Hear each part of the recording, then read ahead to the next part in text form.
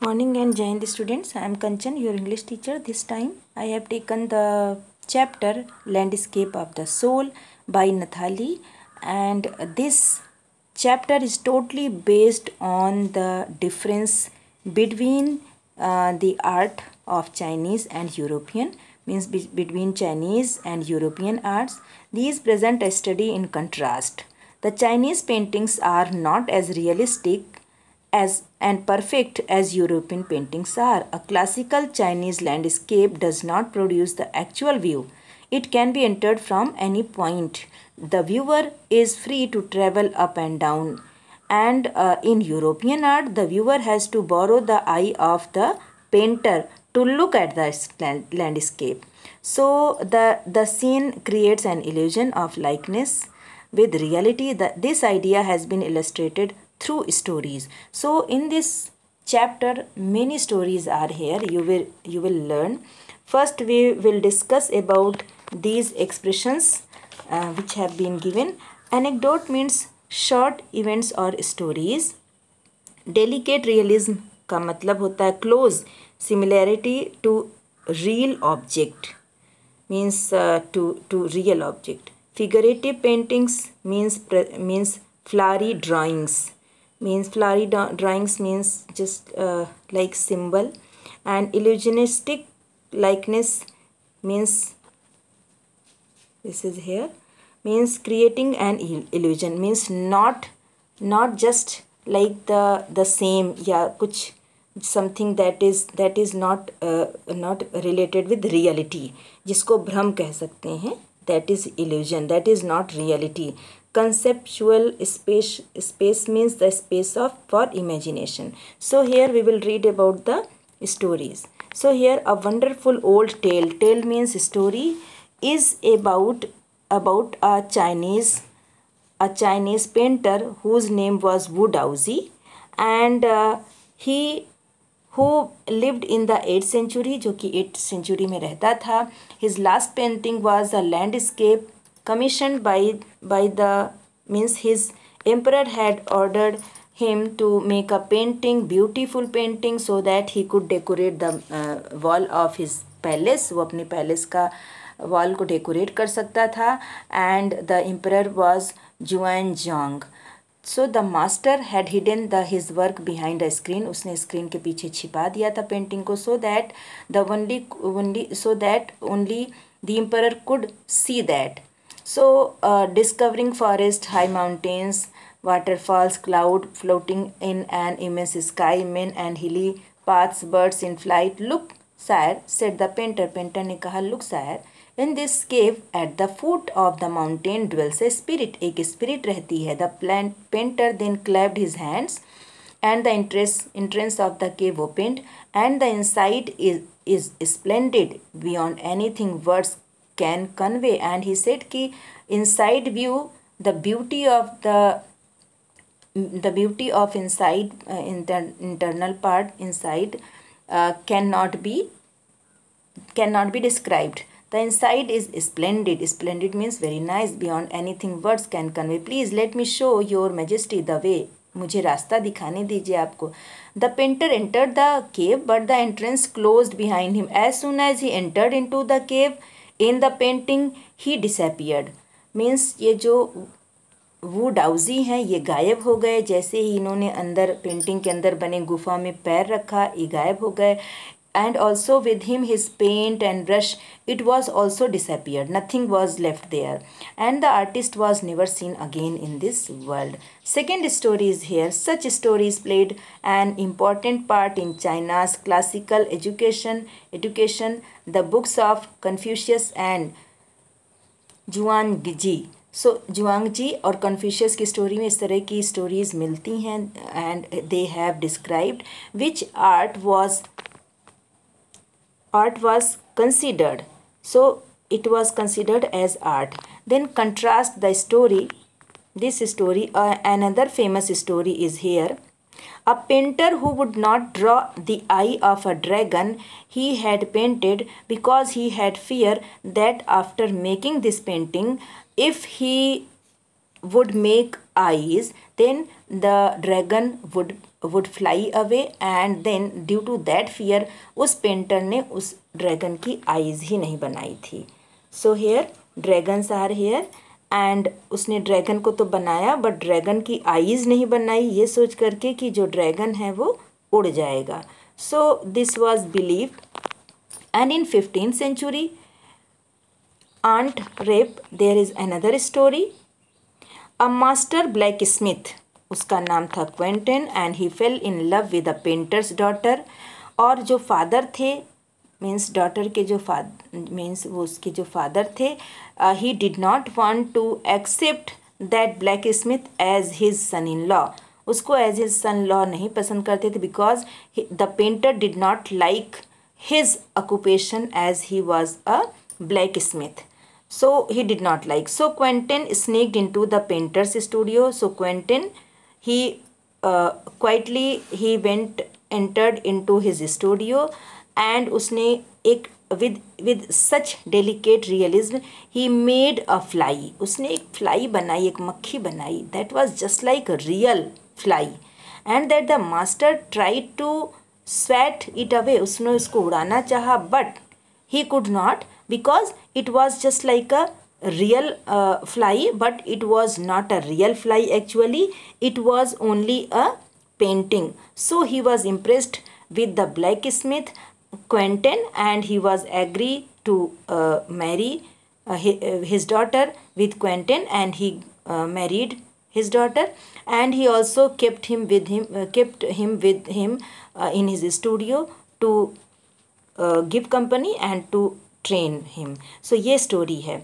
And in the Chinese story, the emperor commissions a painting and appreciates its outer appearances, but the artist reveals to him the true meaning of his work. मतलब जो viewer है उसको अपने हिसाब से नहीं देखना होता था, मतलब he had to take help of the painter. The emperor may rule over the territory, वो territory पर rule कर सकता था, but how could he know the painting what actually had been revealed in this painting? A classical Chinese landscape is not meant to reproduce an actual view. और classical landscape वो they don't present the actual view, and then as would a Western figurative painting, whereas the European painter wants you to borrow his eyes. European painter चाहता है कि आप उसकी निगाह से देखिए at a particular landscape exactly, wants you to borrow his eyes, and from a specific angle. The Chinese painter does not choose a single viewpoint.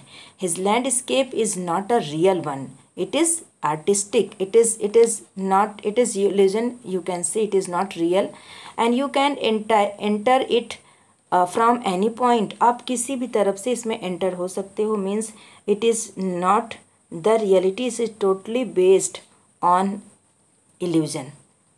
So Chinese painter does not choose a single viewpoint. His landscape is not a real one, and you can enter it from any point, then travel in it. The artist creates a path for your eyes to travel. Means the artist, they create a way that you can see the painting, then back again in a leisurely moment. This is even more true in the case of the horizontal scroll, in which the action of slowly opening one section of the painting, then rolling it up to move on to the other, adds a dimension of time which is unknown in any other form of painting. It also requires the active participation of the viewer, who decides at what pace he will travel.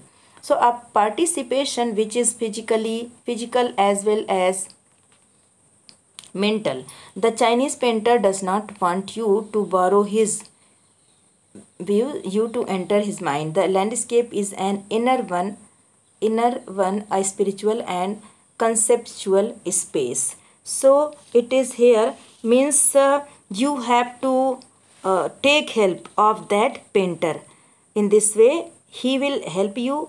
Means but Chinese painter does not want कि आप उसकी आँखों का help लें, and he wants कि आप उसके दिमाग में प्रवेश करें, means you have to enter into his mind and means you have to see the painting by entering into his mind. What does he want, what does he think? So this is internal part of mind. Next is here, the concept is expressed as sanctuary. So here, what is sanctuary? So here sanctuary means mountain and water. So the literal meaning of sanctuary is mountain, water, and these two words represent the world landscape. Mountain and water are like two poles complementary to each other. These reflects the Taoist view of the universe. The mountain is vertical and warm and stable. Mountain is young and it is vertical, warm and stable, and it is masculine. Water is yin, it lies horizontally like a female. The two interact in the middle void or the unpainted white space in Chinese landscape. Man is the conduct or means of communication between heaven and earth. So here in this is the concept is that mountain is young and it is vertical, it is stable, it is warm, and the water is yin, it is horizontal and resting on the earth. Both are for this world, and young is masculine and the water is feminine. So this can be compared with the yogic practice of pranayama, breathe in and breathe out. The suspension of breath is the void where meditation occurs. The middle void is essential. Nothing can happen without it. So hence the importance of the white unpainted space in Chinese landscape. So here outside art is outside art, and now this is also where man finds a fundamental role in that space between heaven and earth. He becomes the conduit of communication between both poles of the universe. His presence is essential even if it is only suggested, far from being lost or oppressed by the lofty peaks. He is in France. Francois, change is wonderful expression.